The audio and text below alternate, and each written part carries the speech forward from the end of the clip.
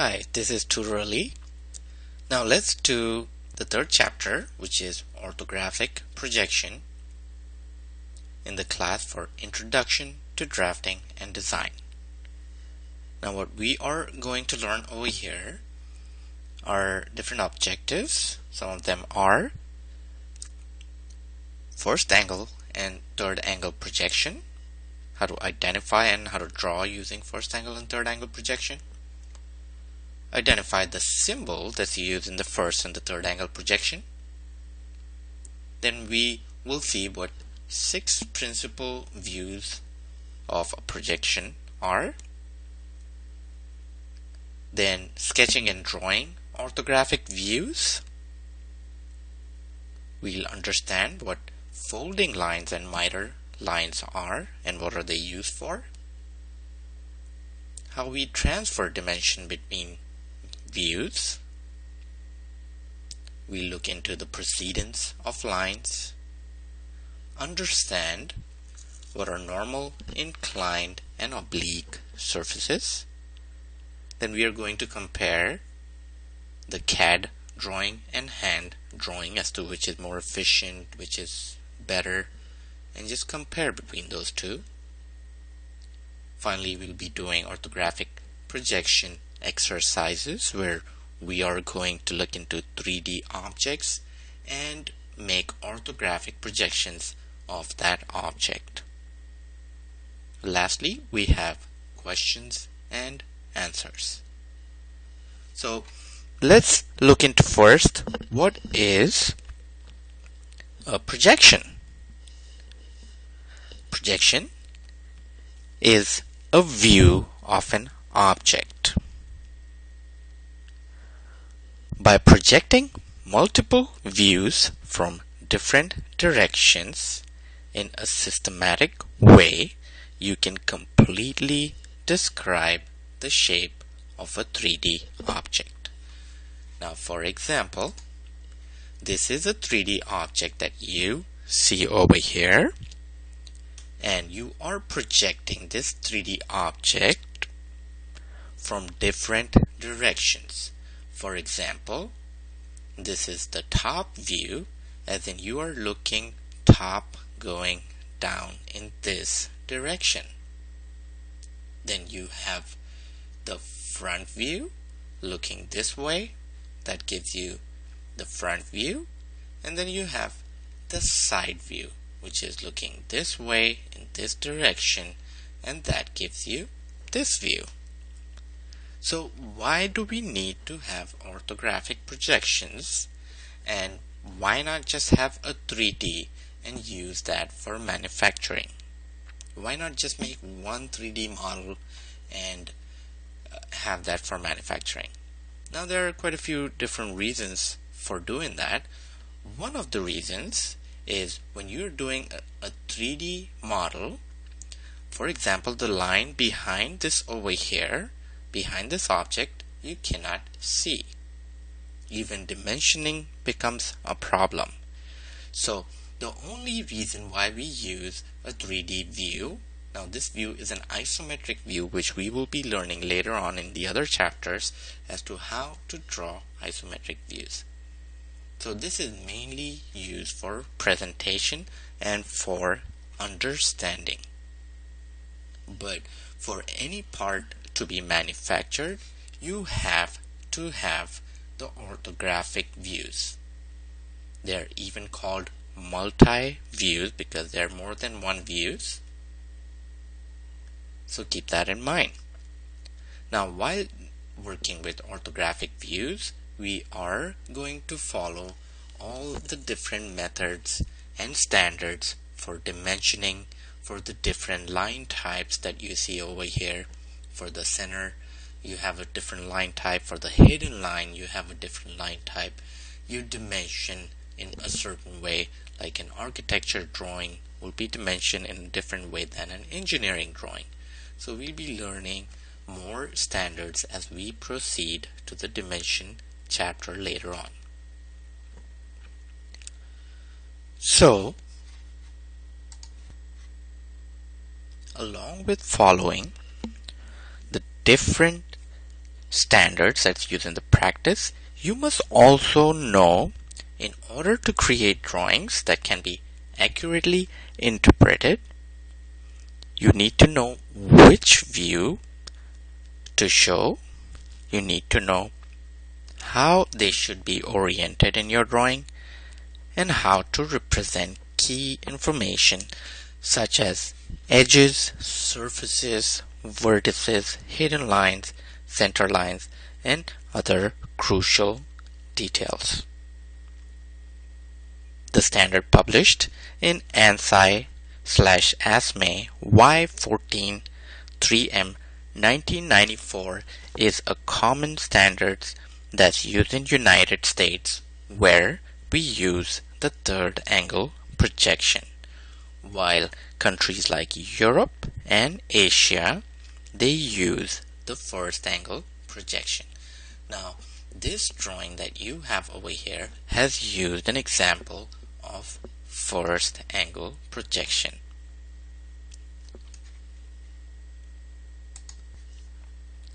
Sorry, this view is using the third angle projection. The first angle projection would be a total opposite of this one. Now let's see what are the 6 principal views. Now looking at just this example over here, the 6 principal views over here will be, if I'm looking from top, that would be the top view. If I'm looking from this direction, that would be called as the rear view. If I'm looking from this direction, this will be called as the right side view. If I'm looking from that direction, looking this way, it will be called as the left side view. And if I'm looking this direction, this will be called as the front view. And if I'm looking from down or the bottom, looking up to the object, then that will be called as the bottom view. So these are the 6 principal views, namely the top, rear, right side, left side, front, and the bottom. Now it is up to you to decide which view is the front view or which view is the side view. So in this case, I could decide this to be the front view, and I could decide this to be the side view, or the other way. I could consider this to be my front and this to be the side. It really doesn't make any difference, because you will still have all the details that you need in all the different views that you are selecting.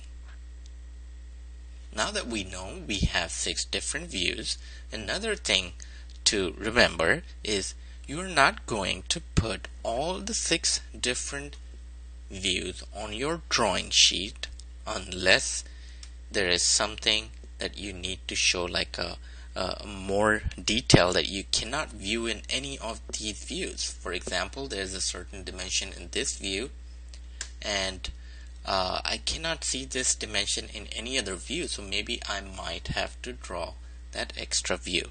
But if you look in this drawing, these 3 views explain how to manufacture this drawing in detail.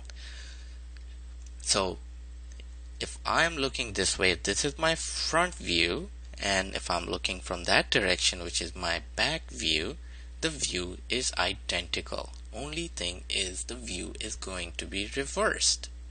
So do I have to draw that view again? I don't. So you have to understand which views to draw and which views not to draw. So you are even picking different views over here. Now the next thing we need to know is the principal dimensions. Now there are 3 principal dimensions that an object has. A 3-dimensional object has.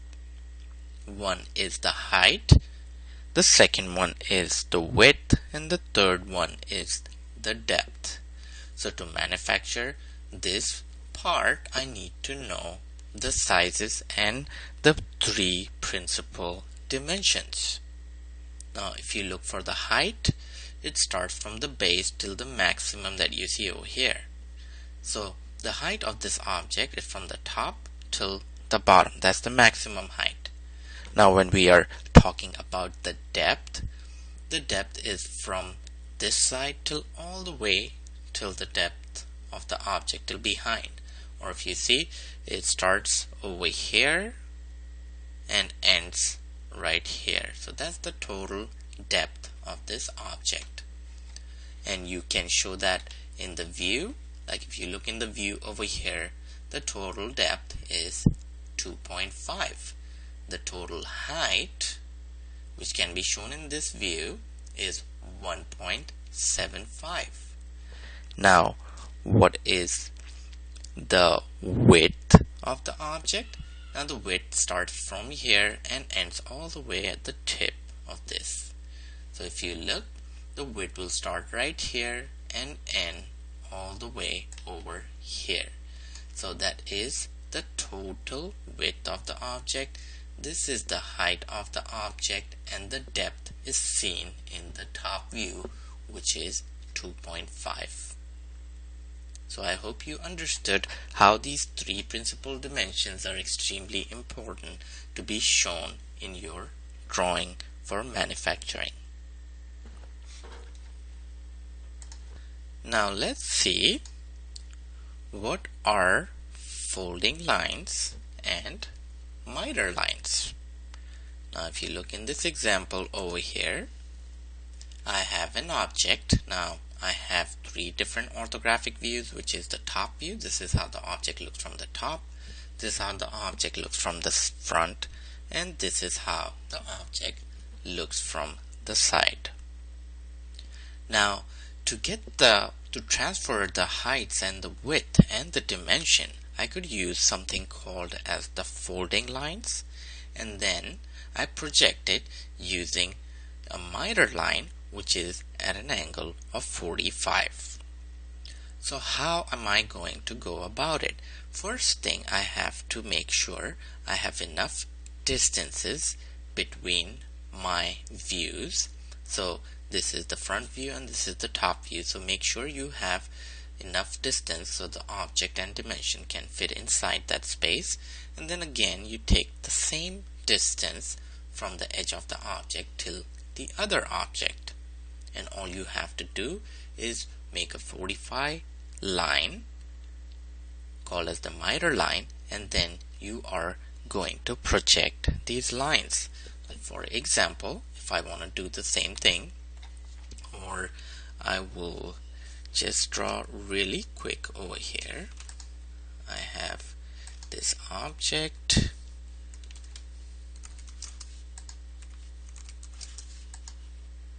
I have this object right here, and it has one hole there, and it has a niche over here. So this is the top view of my object. Now if I wanted to draw the front view, one of the things I would be doing is use my folding lines and project it. Now if I project it, I am getting the width of the object, which is from here till here. I can even get the location for the center of the circle, and I can even project it on the side over here. Let me just match the attributes just to make sure that these are folding lines or projection lines. Now again, I'm going to project it from here, from the center,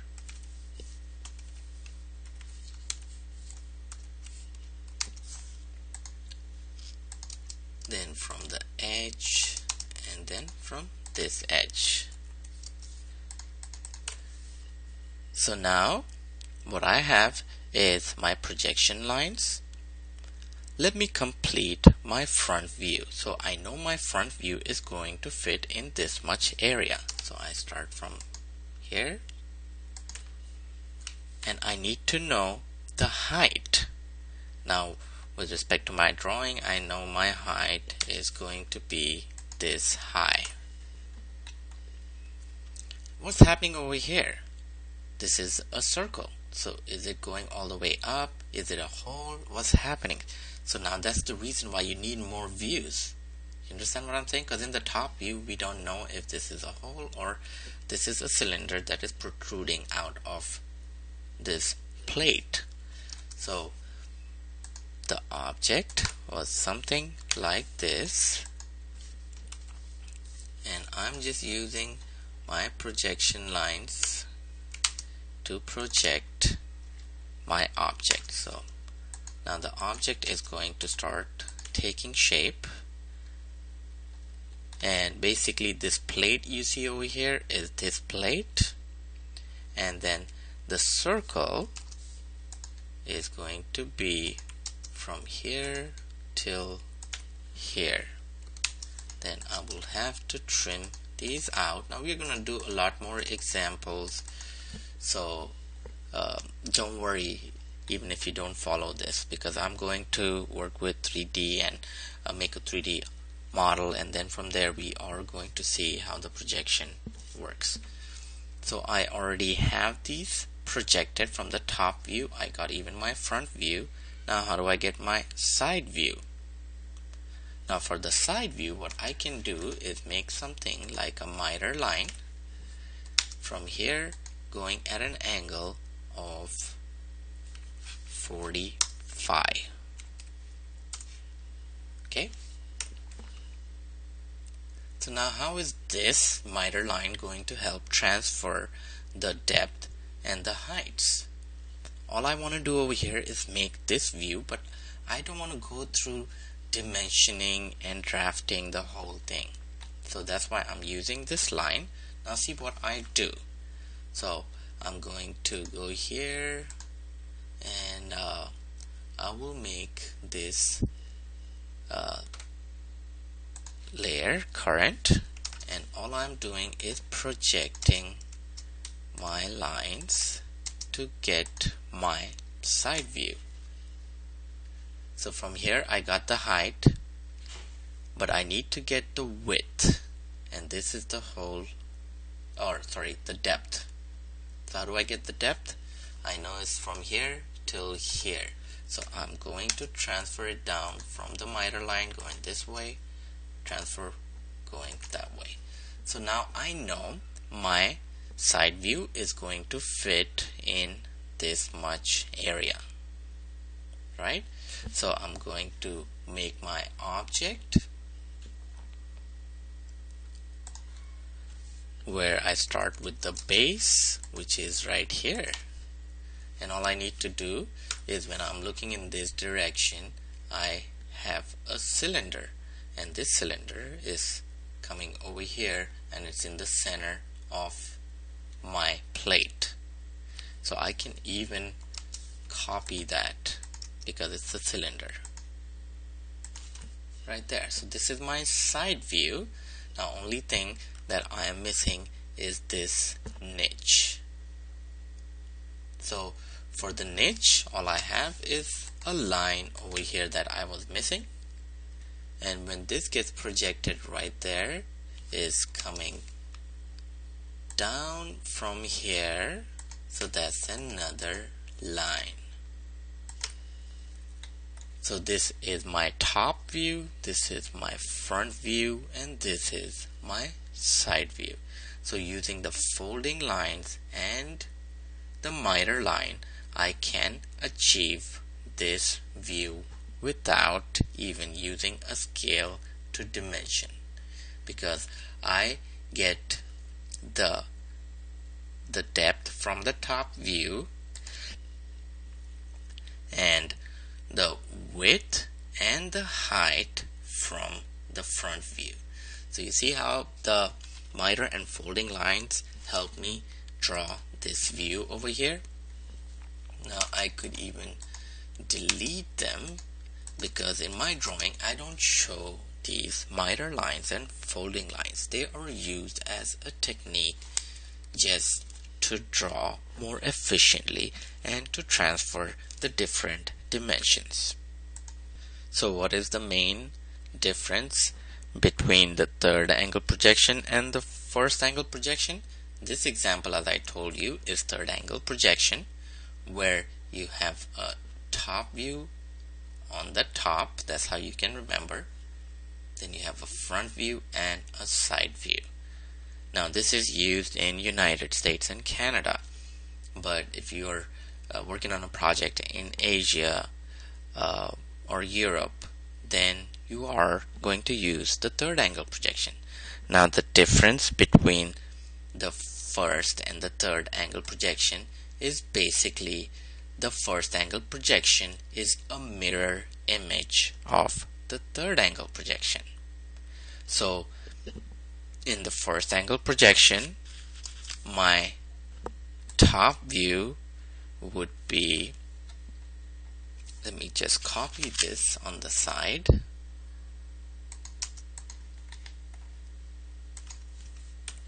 So in the first angle projection, the top view will be down here,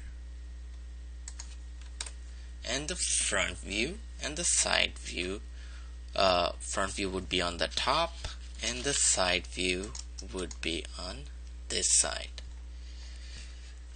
So that's your first angle projection. That's the only difference. It's the only difference, that the views are placed in a mirror image. There is no other difference. The dimensioning remains the same. The sizes remain the same. Only thing is the way you set the orthographic views on your sheet is a mirror image.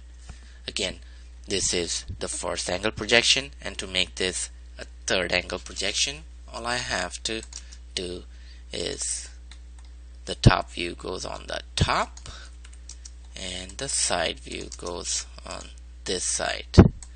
Now what we have over here is a third angle projection. So now you understand what's the difference between the third and the first angle projection. Again, it's just how the drawing is placed, or how the views are placed on your drawing sheet. Now let's see how to draw the symbol for the first and the third angle projection. The symbol for the first angle projection is drawn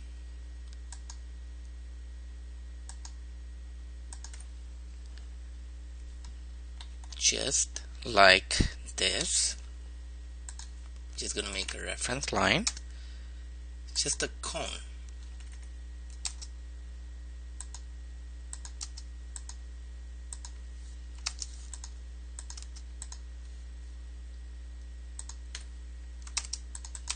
So this is your symbol for the first angle projection.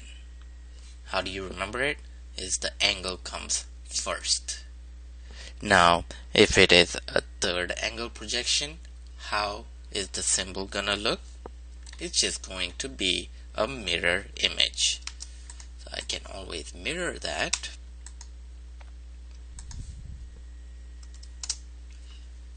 And this is the symbol of your third angle projection that we use over here in the United States.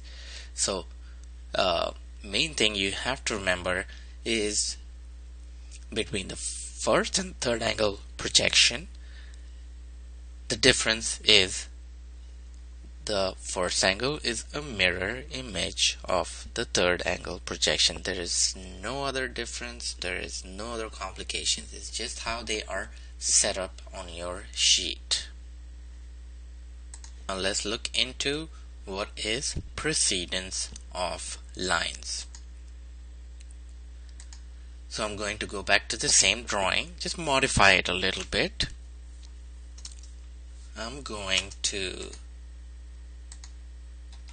move this little niche right there. So it's lining with the hidden line. So basically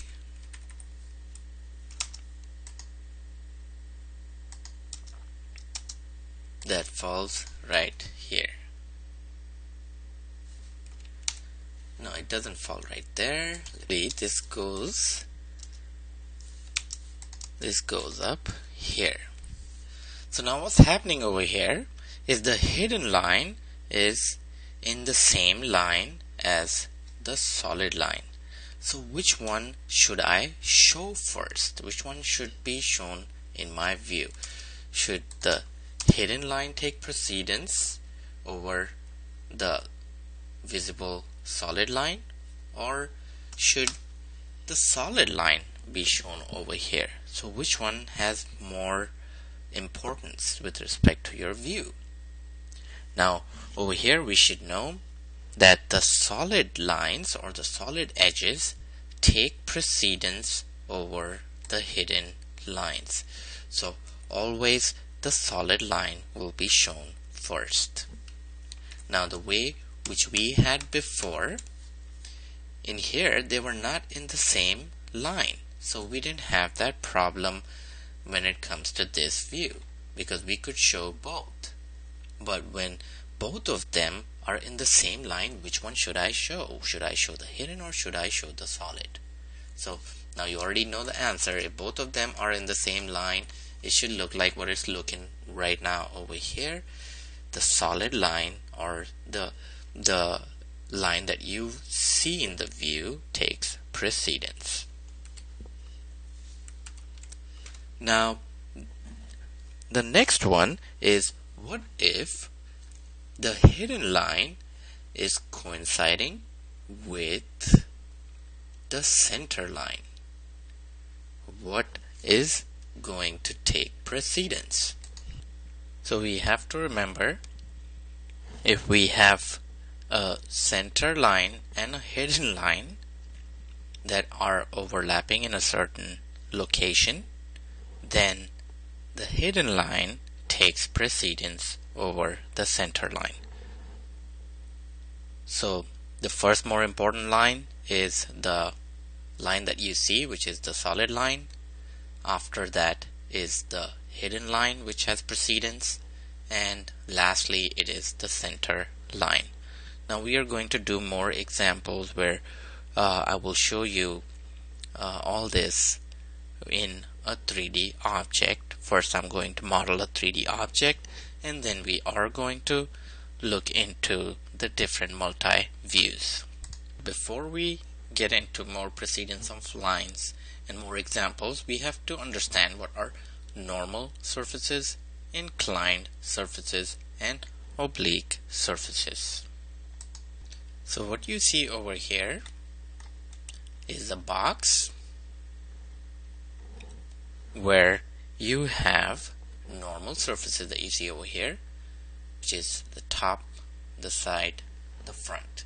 Now normal meaning they are all at 90 degrees to each other. Now I want to see what is an inclined surface. So to do the inclined surface, what I'm going to do is click on that line. Now what you got over here is, this is the inclined surface. Now what's the difference between the normal surfaces and the inclined surfaces? The inclined surface is at a different angle than 90 degrees. So if you see over here, this is a normal surface, this is a normal surface, this is a normal surface, and the only inclined surface that you have is this one. So if I look at a front view and the side view, see, the side view shows you the inclined surface. Now this surface, this surface, this surface, and this surface is all normal surfaces. The only inclined surface is right there. Now then, what is an oblique surface? An oblique surface is tipped to all principal planes of projection, and since it is not perpendicular to any projection plane, it cannot appear on edge in any standard view. Since it is not parallel to any projection plane, it cannot appear in the true size.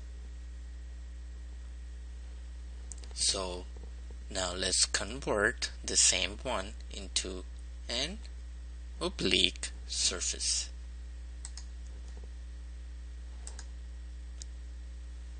So now you see what happens over here. This is the only oblique surface in this 3D drawing. This is a normal surface. This is the inclined surface. This is the normal surface, and the only surface that is oblique is this one. Now why is it oblique? Because in none of the views you would get the correct size. Like if I try to measure this size from here till here, I'm not going to get the exact size in this view. Will I get the exact size in another view? I don't get the exact size neither in this view. It looks like it has shrunk. So the actual size cannot be shown in any of the 6 principal views. And this is the surface, and this is called as the oblique surface. Now when we were talking about the inclined surface, can we get the exact size in any of the principal views? In this view, if I measure the height of this inclined surface, it is not exactly if I would have measured this. You see, this thing looks a lot more bigger. And if I do that, it looks like it has shrunk. And this is called as foreshortening. If I look in this view, again, I cannot get the right exact size. So for getting the right size of this inclined view, I have to make another view looking down perpendicular to this surface, and that is called as an auxiliary view, which we will be covering on later in the auxiliary view chapter. So I hope you understood what is the difference between the normal surface, the inclined surface, and the oblique surface. Now the next thing that we would like to see is compare the CAD drawing to the hand drawing. Why do we use CAD? And why not just hand drawing? Now there are so many different reasons why we use CAD rather than hand drawing, but that doesn't mean that you would never use any hand drawing.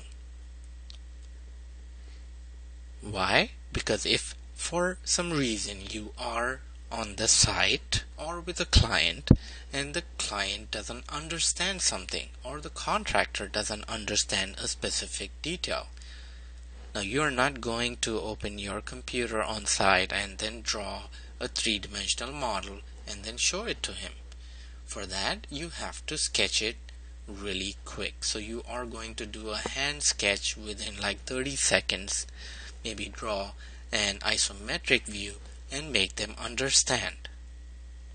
Or if you are in a meeting and you have a client and he doesn't understand something, then you have to sketch or hand draw something really quick so they understand what this object looks like.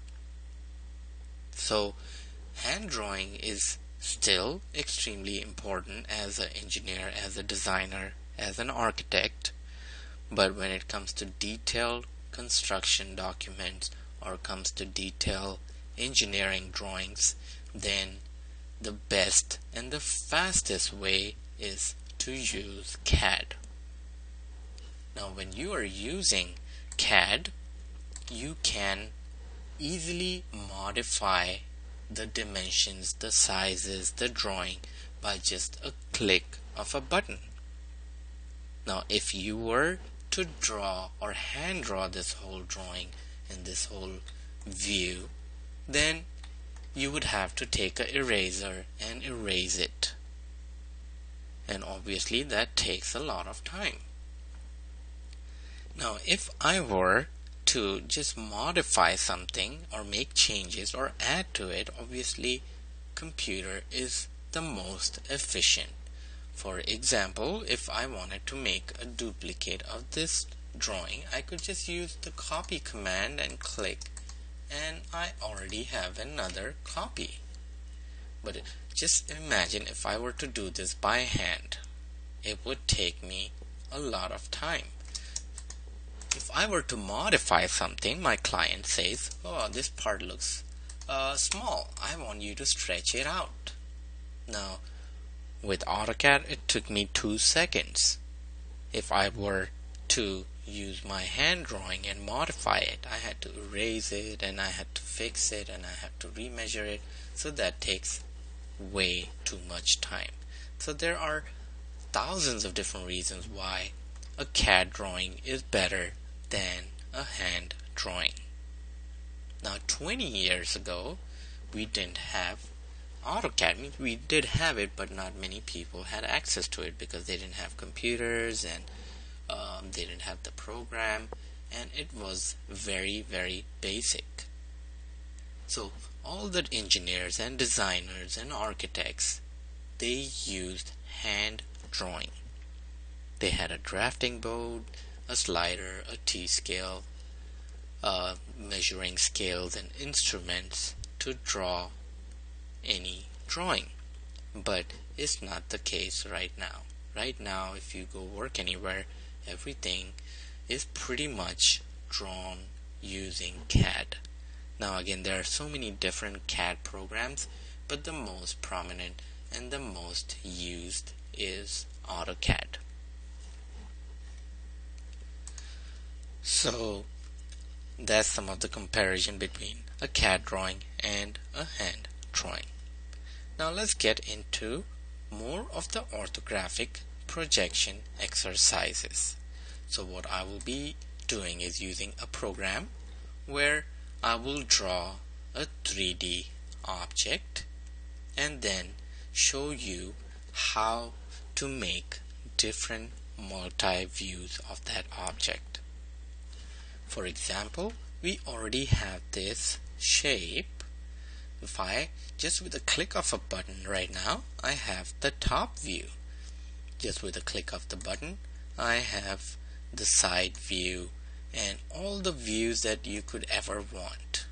Front view, I could get the bottom view and even a 3D view just by click of a button. So the program that I have over here that I am currently using is Autodesk Inventor. Now what this program does is you model the whole object in 3D, and once the object is modeled, just by a click of a button, you can get all the desired views that you would need. And even this program helps me with so many different options as to I could view it in different wireframe. I could view it as a wireframe with hidden edges. You see, I can see the hidden edges over here. I could do the wireframe with just visible edges. I could even use a realistic rendering. So these programs have advanced in so many years.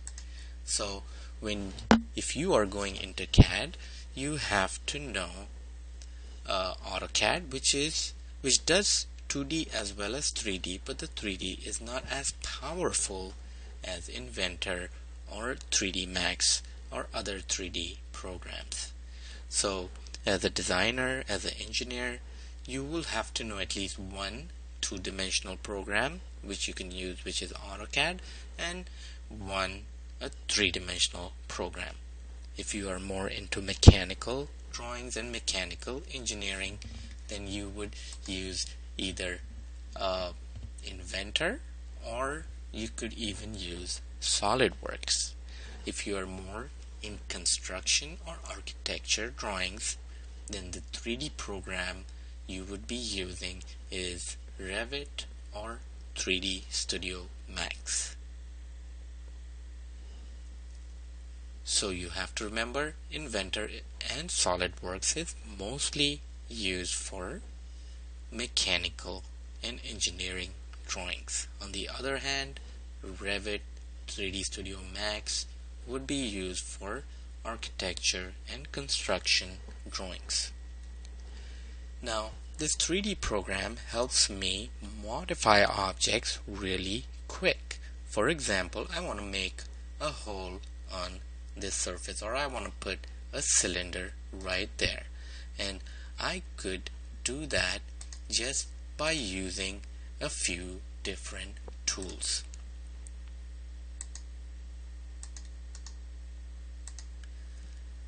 Now I already created the circle on top of that surface, and I could modify it as I could click on it and I could create a cylinder on top. I could even make a hole if I wanted, just by a few clicks. And now you see what happened over there. I already have a hole in the top surface. I could go look in the top view, I could go look it in the side view, back view, right view, top view, and front view. Now I want to see what's behind of it. I could always go and change the view into different modes, different visual styles. Like for example, I see the hidden lines over there. If you click on it, you see the hidden lines for the cylinder, you see the hidden lines that are behind. So this thing does most of the job. Now once I'm done modeling my 3D object, I could even export it into a file format. Now I will be showing you a lot more in detail when I start my lectures on Autodesk Inventor. Now using this same Inventor program, I could even go and insert my 3D drawing into here and then just project my views just by a click of the button. Now what I have over here is the top view, I have the front view and the side view. So now you see how efficient this program is when it comes to drawing all these views. So once you have a 3D view, just 3 clicks and you have your different views placed onto your sheet the way that you want. Let's do some more exercises where we are going to make a 3D object and we are going to look how we can draw that, or how it looks like in different orthographic views. So I'm going to create some new drawings. I start with maybe just the profile, where I create the profile in one of the views. Now this thing looks like some steps.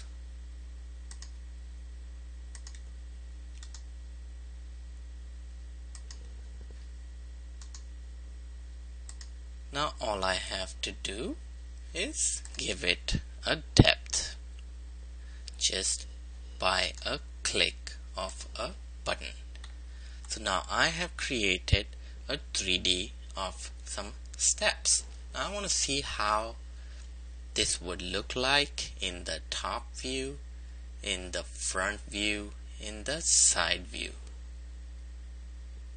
All I have to do is just click. Now this is the right side view. Now for the front view, which I said, what surfaces do you see in the front view? You see this surface, then you see this surface, and you see this surface. So you're seeing just 3 surfaces. In the right side view, you're just seeing one surface, which is right here. So while working with orthographic views, you have to visualize. Is there anything else I'm going to see? Am I going to see this surface in my right side view? What do you think? Are you going to see this surface or this surface or this surface when I'm in the right side view? You are not. And why are you not going to see it? Because these surfaces are normal surfaces, as in they are perpendicular to each other. So if I'm looking from this direction, all I see is this surface, and I don't see this one, this one, this one, this one, or even this one. Why? Because it's behind. If these were at a different angle, then yeah, I would be able to see something from this view. But this particular model has all normal surfaces. So when I'm going to look from the front view, I'm going to see